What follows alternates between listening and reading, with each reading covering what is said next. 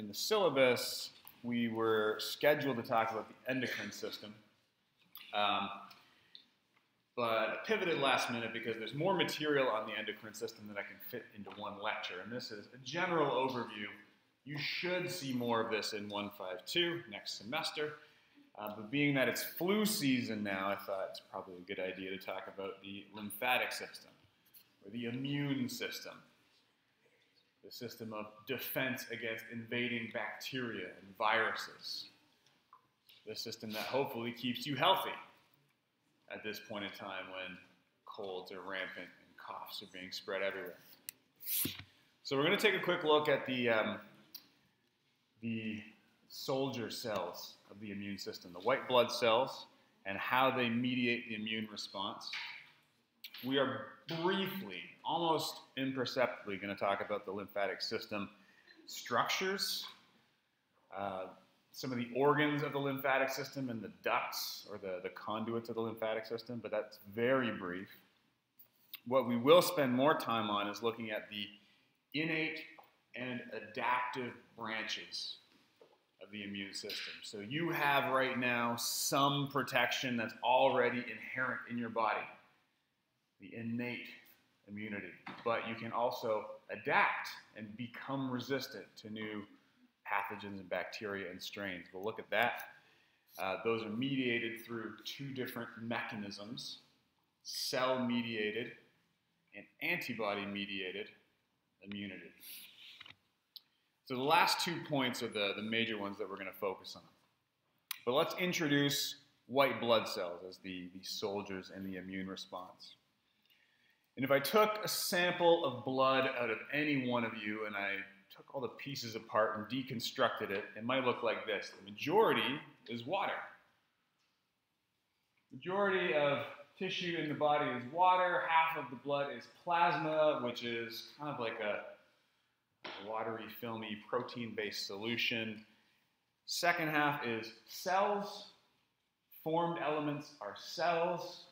Most of those cells we know of as red blood cells, and then there's some other stuff in there as well. And we don't really care about all of these different percentages at the top or even at the bottom, but what I want to point out are the white blood cells, which make up a really small portion of the formed elements, are all of these items on the right-hand side.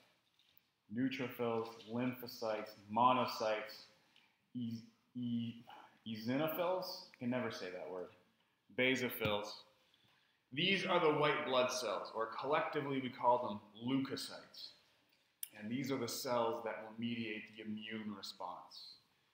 They will turn on different branches of immunity. They will activate other cells. They will enhance the function of other cells, all in response to invading pathogens or invading bacteria. Pathogens are a broad class of invaders that want to do us harm, we'll put it that way. So white blood cells are all of these cells on the right-hand side, and if you're going to remember one in the lymphatic system, lymphocytes are important.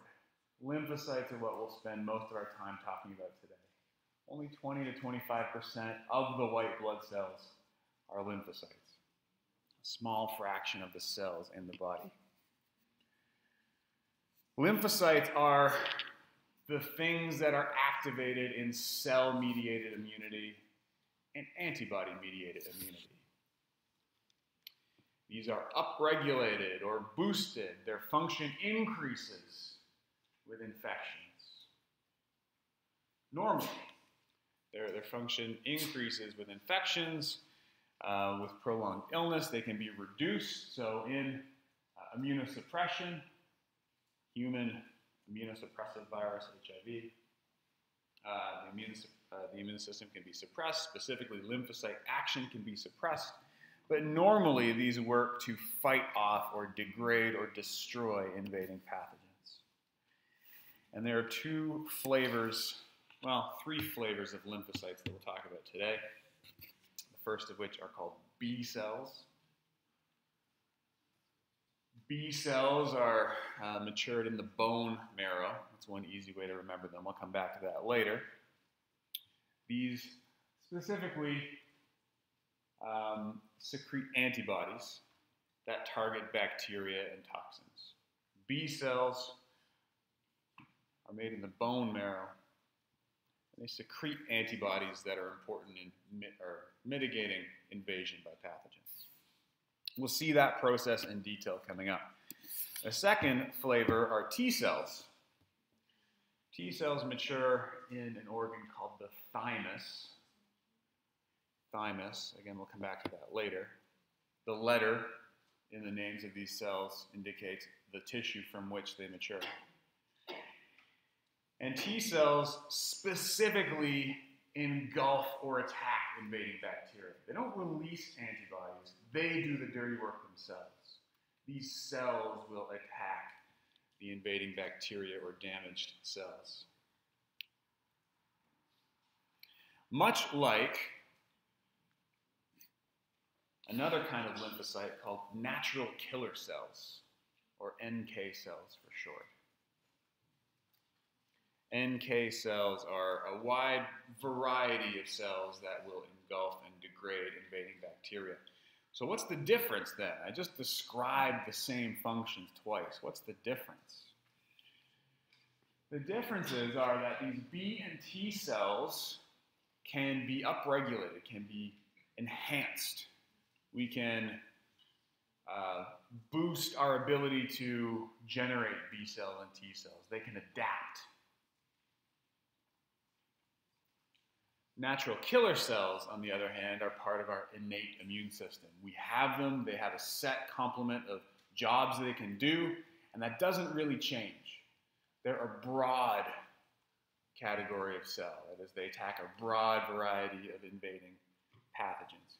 B and C cells are specific, and their activity can be modulated based on what viruses we encounter on a daily basis, or what bacteria we encounter on a daily basis. They're modifiable.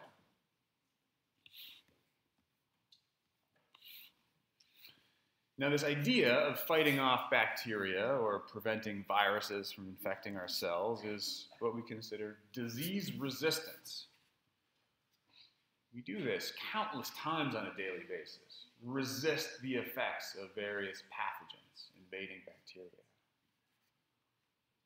We're generally quite good at it. Disease resistance. Resisting the effects of invading pathogens. So let me just say broadly, pathogens are all of the microorganisms that might want to invade cells in the body to destroy them, to take over function, to replicate and grow. They want to usurp your body cell's normal functions and take it for their own ends. So pathogens, we call all of these microorganisms are pathogens. Bacteria are some, fungi, viruses, prions, those are different kinds of pathogens. I'll usually just say pathogens in general to mean an invading foreign attacker, for lack of a better word. And so we're going to discuss a couple specific ways that we fight off pathogens, but depending on the type of pathogen, there are slightly different mechanisms in place. We're going to talk about a few that are generally, or general, are broad, that can fight most of these, but there are others that we're not going to address today. So these defenses are automatically upregulated, automatically invoked, and if we have defenses, we have the ability to resist, or we can develop immunity. Fight off the pathogens. If the pathogens win and we become sick, we are susceptible or immunocompromised. So we want to describe how is immunity generated? How do we resist infection? That's what we're focusing on in this section. We don't want a situation where we are immunocompromised or susceptible. We want to avoid that situation. So we have, like I mentioned earlier, two main branches of the lymphatic or the immune system that fight off invading pathogens. The first are classes of broad defenses. We have innate immunity. We have structures that are non-specific. They attack a number of things.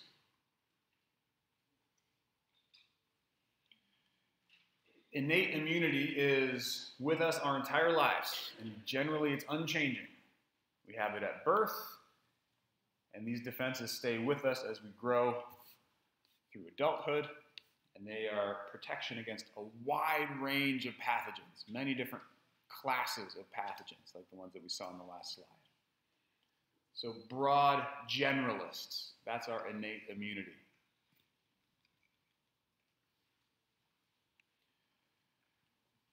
Compared to adaptive immunity, which is specialized. These are the special ops of our immune system. They target specific invaders at specific times to prevent invasion by a specific foreign substance.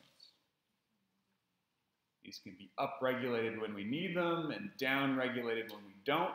And importantly, we always keep instructions on hand in case we run into that invader again. So the adaptive immune system is specific, and it builds a library in our bodies that we can use to respond effectively down the road if we need to.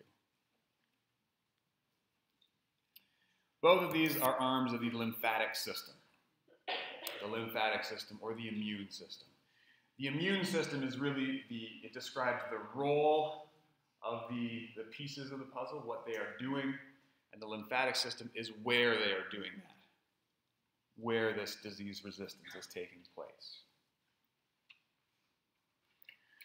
So let's briefly look at what the lymphatic system is comprised of, and then we'll talk about how immunity is carried out. This is a very broad, very quick look at the lymphatic system. All these blue, or green conduits rather, are parts of the lymphatic system. It's often overlooked. They are separate conduits. They're not arteries. They're not veins. They're not nerves. They often travel in the same general location as those other conduits, but they are specific. They are separate. And the lymphatic system contains fluid that is different from elsewhere in the body called lymph.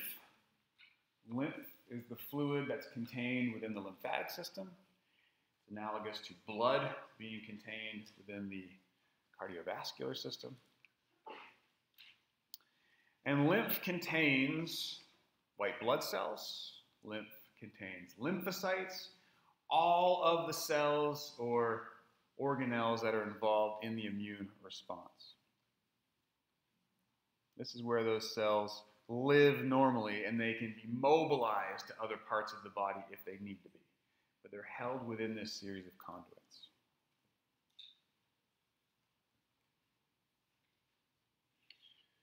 Lymph is different from other tissue or other fluids in the body. It does bear resemblance to interstitial fluid, or ISF, that you have in your notes, which is just the fluid that exists between cells, not in cells, not in the blood.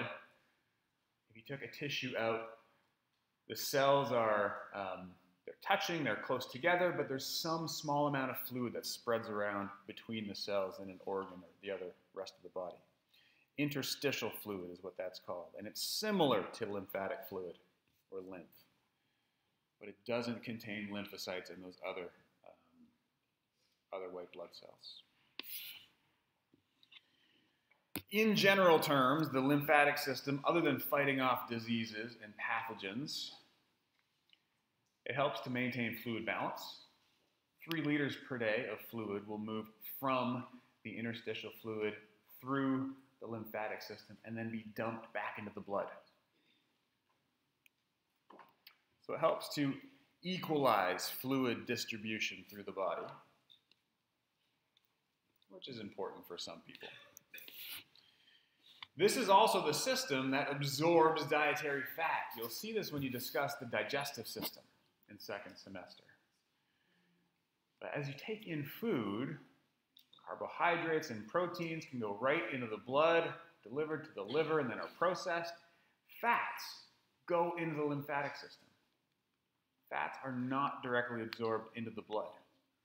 So this system specifically will absorb fat and the fat-soluble vitamins, vitamin A, vitamin D, E, and K. So there's some auxiliary, additional functions of the lymphatic system outside of the role that we're talking about, which is to carry out immune responses, to fight off invading pathogens. So this is where the immune response is carried out. There are other roles of the lymphatic system, but we want to look at, in the next few slides, specifically the immune response. The immune response happens in the lymphatic system, or at least those cells are housed in the lymphatic system, and they can mobilize to other parts of the body, cuts in the skin, different organs if you need to. I guess I'm boring some people. That's too bad. Maybe there will be some questions about this on the final exam. Who knows? You can tell them if you want to. So let's talk about the immune responses. The two arms of the lymphatic system, or the immune responses, are innate immunity and acquired or adaptive immunity. And the latter has two mechanisms. So innate immunity, let's talk about that first and foremost. This is the broad class of of defense mechanisms. And we're not going to spend a lot of time on this because it's not so interesting. But there are structures in the body that protect us against a wide variety of pathogens. We are born with this kind of immunity. We get it from our mothers. Things like the skin.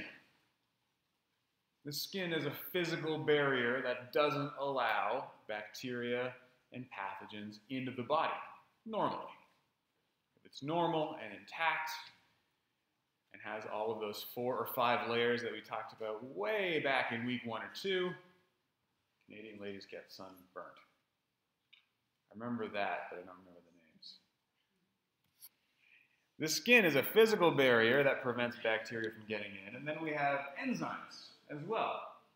Some enzymes, or all enzymes, carry out chemical reactions. These enzymes specifically will broadly fight bacteria. So lysozyme is one example. This is an enzyme that's found in saliva, it's found in tears, it's found in mucus, all of those openings or portals where the skin doesn't stop bacteria from coming into the body. Well, in those situations, we have an enzyme that if bacteria gets in, it can break down a lot of different kinds of bacteria. Lysozyme. Maybe I'll ask you, what's that broad antimicrobial agent? Maybe that'll be one of the questions on the final. Lysozyme. Write it down quickly. So physical barriers, like the skin and these antimicrobial agents. And then we have internal defenses, like the natural killer cells that we talked about, that will chase down bacteria and engulf them and break them down.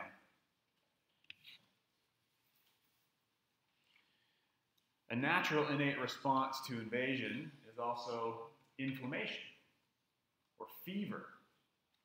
Usually those responses are invoked when cells in the body are infected to help fight off the infection. That's a natural innate form of immunity. That helps target white blood cells to the places that are infected.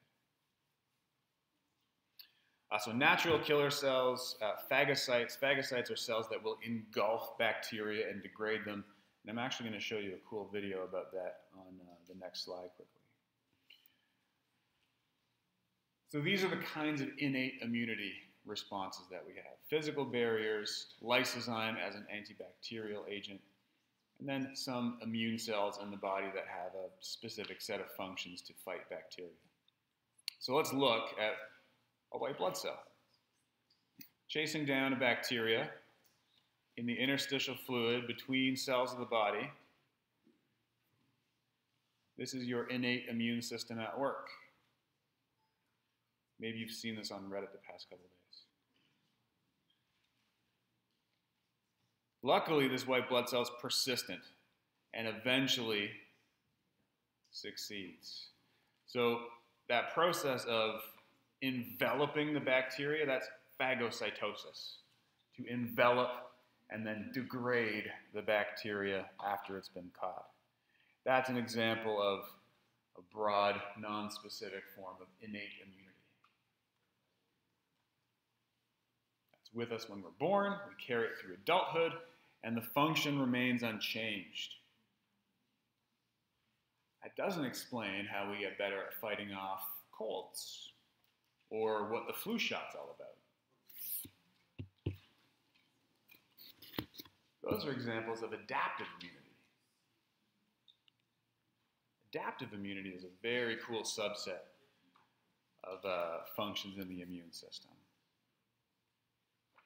Adaptive immunity refers to the body's ability to defend itself against specific invaders. Not broad, general pathogens, but specific targets. We can recognize those specific targets, we mount a response against those specific targets, and we keep instructions on how to do that again in future if we run into that specific target down the road.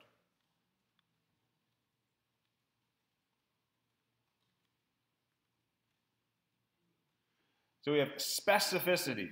That we're looking for a specific target is specificity. And then the second characteristic I described is memory, creating a library that allows us to ramp up our response in future, a more quick, more robust response in future. Now I've talked about pathogens a fair bit as the broad class of invading bacteria, viruses, fungi, etc. What we recognize about those pathogens are antigens. They're little markers on the surface of the invaders that we identify. Antigens are antibody generators. It's a short form of antibody generators. Like Tethix, if you watch Silicon Valley, Tech Ethics. Antibody generators. So let's watch a few short clips to see how this all comes together, because videos do a far better job at showing you this response than I can by describing it. Our skin and mucous membranes normally provide a barrier against invasion of foreign agents. If damage to our skin occurs, local defense mechanisms mount the initial attack on invaders. If deeper penetration of pathogens occurs, the adaptive immune system relies on lymphocytes to provide a two-pronged attack on invaders and infected body cells. One response, cell-mediated immunity, occurs when T lymphocytes directly attack and destroy diseased or foreign cells. The other process, antibody-mediated immunity, does not involve direct lymphocyte destruction of invaders. Instead, B lymphocytes release antibodies into the blood and interstitial fluid to neutralize pathogens. T lymphocytes mature in the thymus to become either cytotoxic T cells, which directly attacks diseased or foreign cells, or helper T cells. Helper T cells aid the immune responses of both cell-mediated and antibody-mediated immunity. B lymphocytes mature in the bone marrow to become plasma cells which produce antibodies. During the maturation process, these lymphocytes develop the ability to carry out adaptive immune responses through the insertion of distinctive proteins, called antigen receptors, into their plasma membranes. B lymphocytes, when activated by the secretions of helper T cells, divide by a process called clonal selection into antibody-producing plasma cells and B memory cells. Cytotoxic T cells are similarly able to clone themselves into active cells and memory cells. Helper T cells have a central role in the immune response by releasing stimulatory molecules known as interleukins. These interleukins greatly increase the cloning of plasma cells to stimulate a high production of specific antibodies and cytotoxic T cells to attack invaded cells. The number of memory cells also increase substantially. Most active cells eventually die after the immune response has been completed. Memory cells remain inactive in case the same pathogen enters the body at a later time. This enables them to rapidly respond to the next invasion.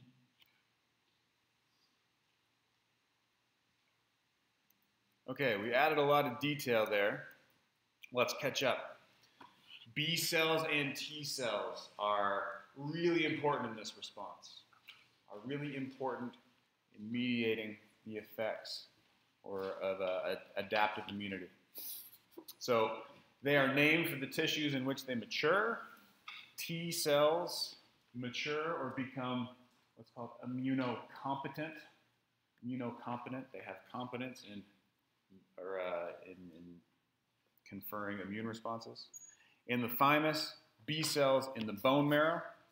And then the video added a lot more detail. It's not just two types of cells, but there are some specific types: helper T cells, cytotoxic T cells, and plasma cells that are invoked in this response. Cytotoxic T cells, we will see, are the cells that mediate cell-mediated immunity. Cytotoxic T cells are responsible for the cell-mediated immunity branch of adaptive immunity. Plasma cells are responsible for antibody-mediated immunity. So cytotoxic T cells do cell-mediated immunity. Plasma cells do antibody-mediated immunity. And there's no really easy way to remember that other than to just remember it. What I'm not mentioning is helper T cells, and this is asterisked because they are somewhat special. They turn on the other cells. Like you saw in the video with the interleukin secretions, the signals being sent, they upregulate or activate cytotoxic T cells or plasma cells. Cytotoxic T cells and plasma cells. These are the active forms that respond to an invading pathogen. Helper T cells just augment their response or turn them on.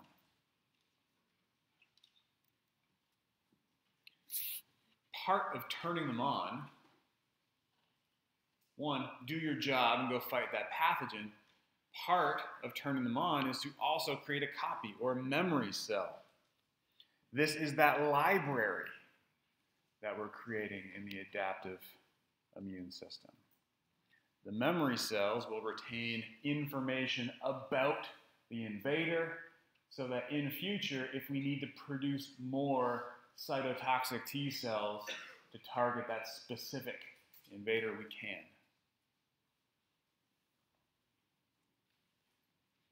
All because helper T cells have activated this system. Helper T cells initiate the response. Now, that process I've described is what was called clonal selection. Clonal selection. The propagation and division of B cells or T cells. At first, there aren't many. We don't have many T cells for a specific pathogen. We don't have many B cells that would release antibodies. There are very few of them until helper T cells activate them through clonal selection. Clonal selection is the process by which that limited number of cells divides and proliferates and becomes more numerous. Clonal selection is helper T cells saying, You will be really good at fighting off this pathogen. I need more of you. I'm activating clonal selection. Now I have more of the active cells and more memory cells. So it creates a pool of lymphocytes. We now have many active cells. They're also called effector cells. Kind of like in the nervous side, effector signals. We're heading out to do a job. Affector or afferent information was returning sensory information. Active cells are effector cells and memory cells. That complement, that combined influence allows us to fight off the pathogen and then keep the instructions on hand in case that invades again in the future. What we want to see now is how. How is that invader targeted, and how do we fight it off?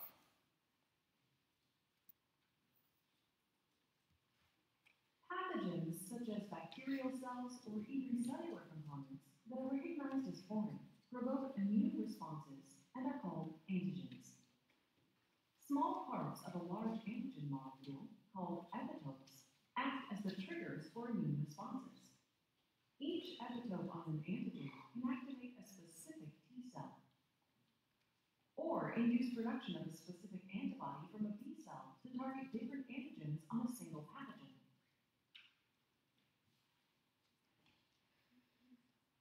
An amazing feature of the antigen receptors on both B and T cells is its ability to recognize and bind to at least 1 billion different epitopes.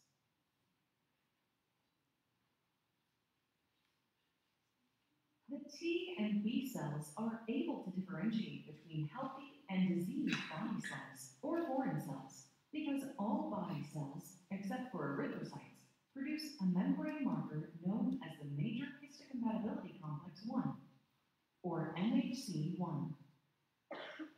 When a body cell becomes infected by a pathogen, the pathogen's antigen is added to the MHC1 marker, creating a signal that targets the infected cell for destruction by immune cells. If the pathogen has not invaded the body cell, defensive cells, including B lymphocytes, phagocytes, and dendritic cells, known as antigen-presenting cells, or APCs, consume and digest the invader. Fragments of the pathogenic antigen are attached to a second version of the MHC identifier, MHC2, which is inserted in the APC's cell membrane. These cells expose the antigen in a way that activates helper T cells, which in turn promote a higher level of adaptive immune response. So this is how do we recognize an invader?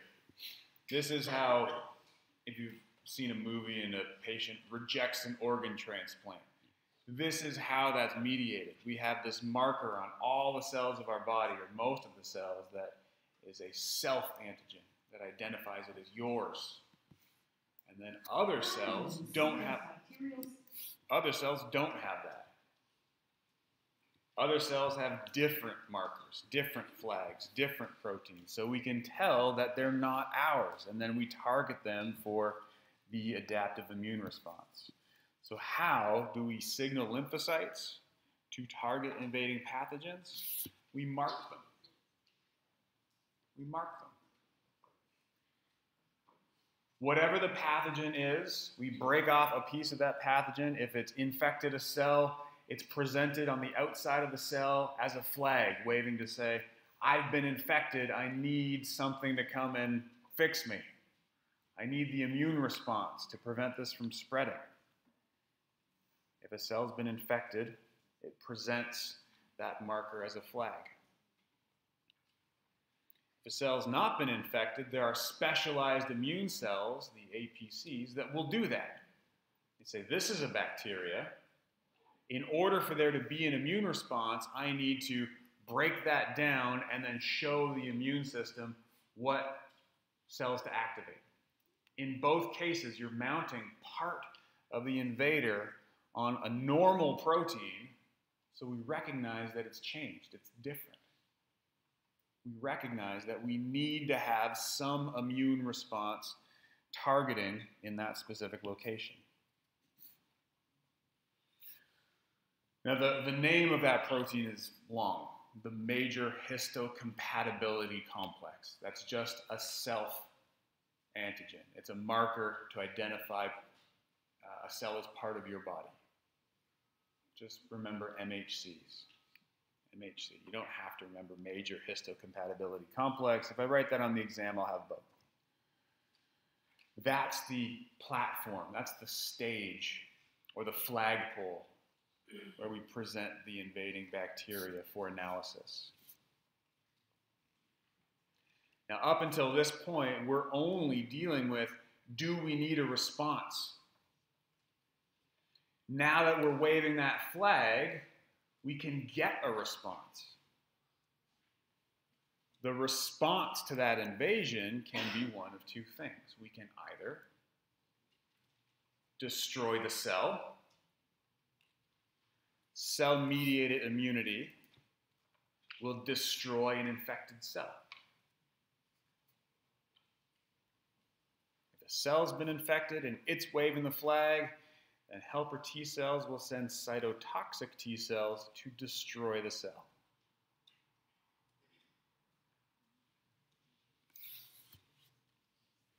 If it's another white blood cell waving the flag,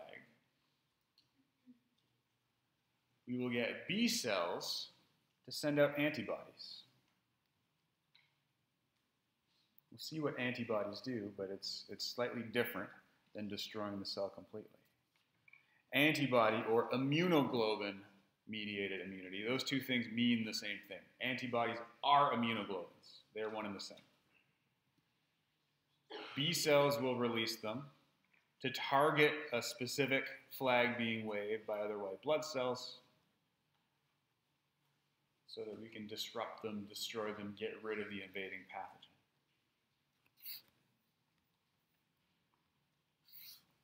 How do we destroy the cell?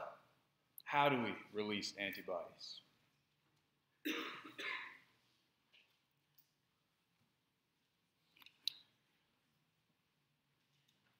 You know, the easiest way, I'm just going to jump to this video because this is more convincing.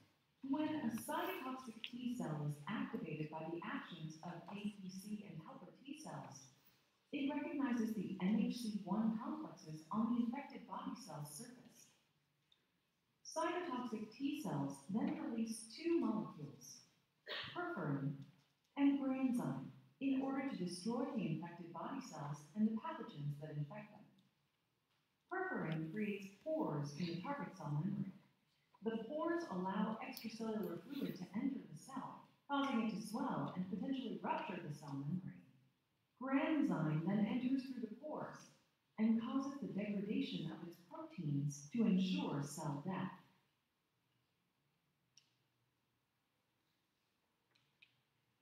Cloned B cells do not attach individual cells.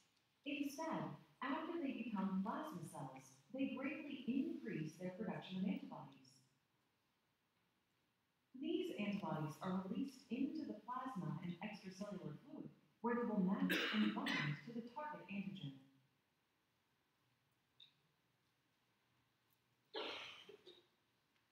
Antibodies are Y-shaped structures with unique antigen-binding sites on the tips of two of the arms. This allows an antibody to perform different functions depending on the type of binding site it possesses. They may essentially prevent invaders from interacting with normal body cells, or mark foreign cells for destruction, and activate our defensive cells into specific action.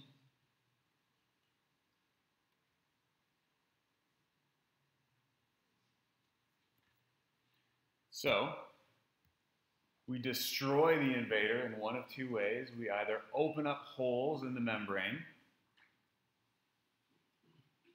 Cytotoxic T cells see the flag. They release proteins that will pop open a hole in that cell membrane and then release an enzyme in that will break it apart. A process called apoptosis. Apoptosis is programmed cell death.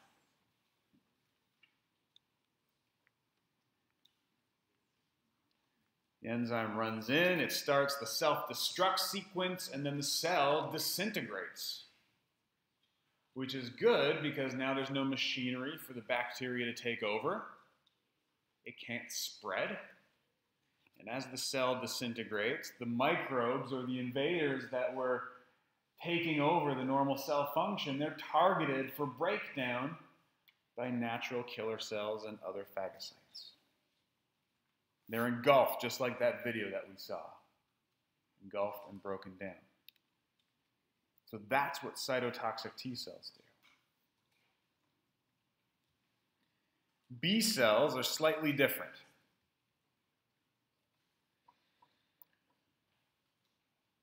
Given that we have a few minutes left, I'm going to skip the lengthy discussion of the steps, but you saw B cells releasing antibodies. Antibodies will target that cell for engulfing and destruction, just like we saw here. The point about antibodies that I want to get across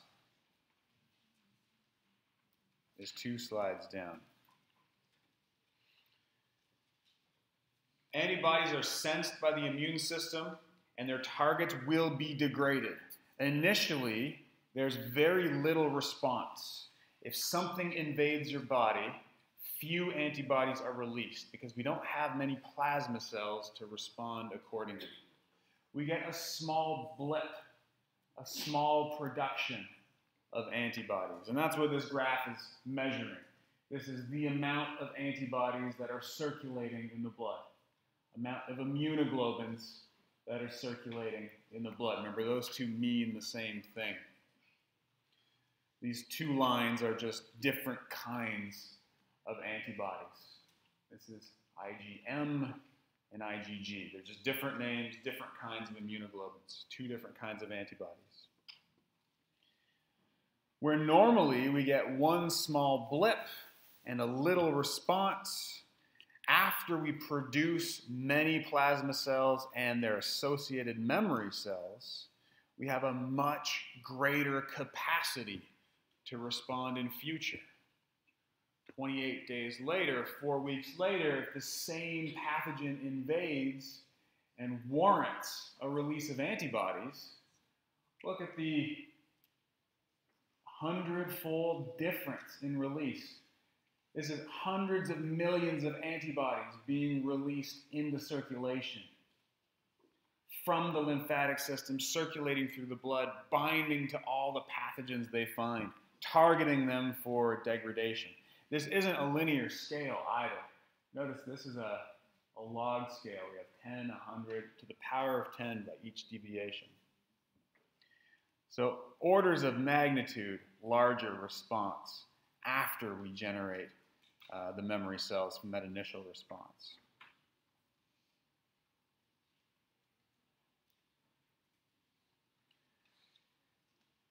I'll finish with 4 points, and then I'll put the summary online like I did for the muscle section because we're not going to have time. 4 classes of responses of the immune system. What we've described today is a natural active immunity. What the body does in response to an invader without any help from the outside is natural active immunity. B cells and T cells are turned on, and we hope that they target the invaders to destroy them. That's a complement to our natural passive immunity, the innate immunity that was transferred from mother to child as you grow and develop in the womb and then are born and proceed to breastfeed. Your mother shares her own complement, her instructions, her library with you. That becomes part of our passive immunity without any external help. But we are smart enough as a species that we've been able to boost this response. We can create a situation where the immune system is challenged, where it develops memory cells, and therefore can fight an invasion in future more effectively. Artificial active immunity is the flu shot. An inactivated virus is injected into the body with antigens that can be identified. We create new memory cells and new plasma cells. We add to our library, so if we get an active form of that virus that invades in future, we can now release thousands of times more antibodies than we would have and effectively fight it off. We've had to help it externally by providing the flu shot. That's why it's artificial, but we've boosted our library accordingly. Similarly, for those individuals that are immunocompromised, that don't have satisfactory innate immune system, we can give them antibodies directly. We can infuse immunoglobulins or antibodies for those that are immunosuppressed intravenously, and they have the tools to fight off an infection. We as a species are smart enough that we figured out how to do that artificially. Not that they're damaging, not that they're bad for you. This is a natural enhancement of the body's natural defenses. So 4 different types of immune response. Are they active or passive? Are they natural or artificial? That's what we generally discussed today. I'll put the summary up online for you in a new document. If you haven't found the one on muscle, the muscle series of slides has the summary in at the end of it. I'll repost these slides on Moodle with the summary slide so that you can view it at your leisure. Best of luck studying. And remember, no physical class on Friday.